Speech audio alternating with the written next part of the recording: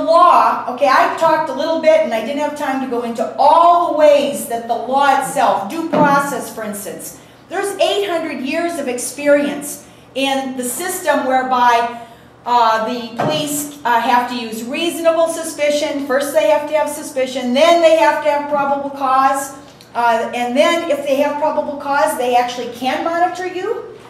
They can do intrusive techniques. And then if they do get evidence, they have to give it to your defense attorney. You get a chance to defend yourself before 12 people. And even if you get convicted, you still have a chance to appeal mistakes. Okay, when 9/11 happens, they say that old constitutional process, and by the way, the Magna Carta going before, 800 years even before this, I mean, it's got a longer life.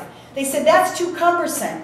We need to put people on Guantanamo. We'll pick them up with bounties. Before that, they even detained people in New York City for about a year.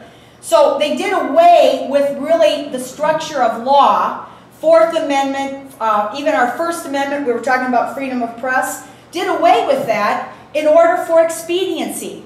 Because war requires that we can't follow those really difficult to follow rules. A lot of the answer here is to restore the rule of law. That isn't rocket science, it already exists.